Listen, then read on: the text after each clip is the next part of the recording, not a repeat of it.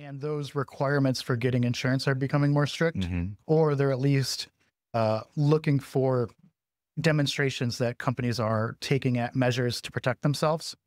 So we might have customers come to us for that, right? We want to show that we're making progress towards our security in order to get a better deal. So that's one option.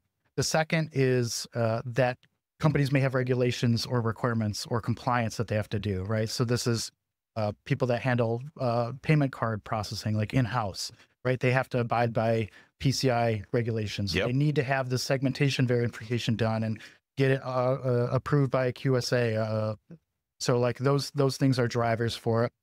You know, there's other regulations coming from the government. A couple of years ago, the FTC imposed new regulations where any company that's like collecting financial information from customers needs to demonstrate that they're protecting that, right? Through monitoring or through penetration testing.